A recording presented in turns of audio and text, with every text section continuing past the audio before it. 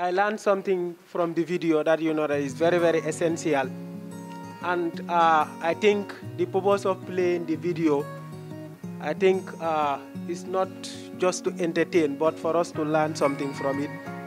Now the first one tell us that we should not be tired in democracy.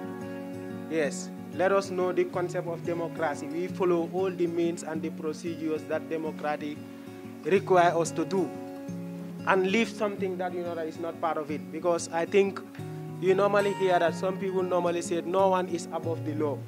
So we use the concept of democracy and not misusing it. Okay?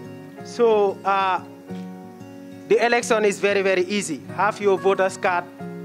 Go to the polling station that you're supposed to vote. You vote. After voting, then you come and wait for your results. I think they also mention about that. And thirdly, also they also tell us we have to abstain ourselves from what? From corruption. Like example, you have your voter's card and someone is buying your voter's card. Then that person is buying your power. He or she is buying your right, and he or she is buying your what? Your own nations. So our votes are our voice, and we should not joke with it. And it also says to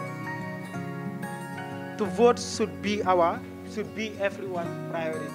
Like some people normally say that whether I am here or whether I vote or I don't vote, the president will be the president. No, you have the right to vote. Because if you don't vote, as Mbaye said it, if you don't vote, then you don't have any right to contribute towards whether the government is doing fine or not. So your vote is will tell you that. It also mentioned that God is our great leader. We all know that, not so. But that shouldn't stop us from voting. God is the one. Is our leader. And we all know that God is the great man in history. He is our Lord. But let us not says that we should not vote. Because here they are our leaders.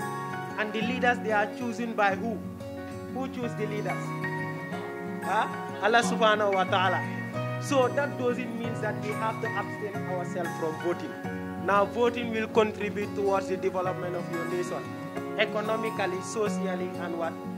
All the aspects of what development comes from what? Voting. So let us vote. Our votes are our right.